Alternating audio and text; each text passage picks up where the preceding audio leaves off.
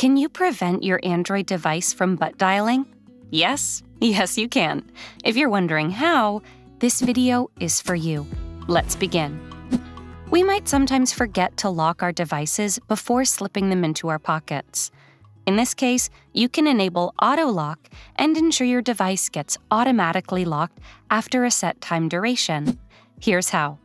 Open Settings and navigate to Lock Screen. Then, tap on the time limit in front of the sleep option. Select the relevant screen timeout duration. That's it! Your device will automatically lock the screen once the time duration is up. Next, for Samsung Galaxy users, turn off Lift to Wake. Here's how. Open Settings and tap on Advanced Features. Here, tap on Motions and Gestures. From this list, turn off the Lift to Wake toggle.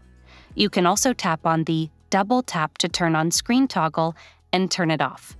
This will make sure your Samsung Galaxy device does not wake up in your pocket even if you accidentally double tap on the screen. Moving on. The Smart Lock feature makes sure your device stays unlocked when you're in motion for up to 4 hours. Here's how to disable it. Open Settings and tap on Lock Screen. Then, tap on Smart Lock. Here, tap on On-Body Detection.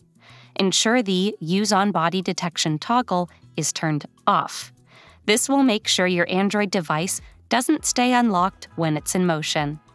We hope these fixes help you solve the annoying problem of butt dials or pocket dials on your Android.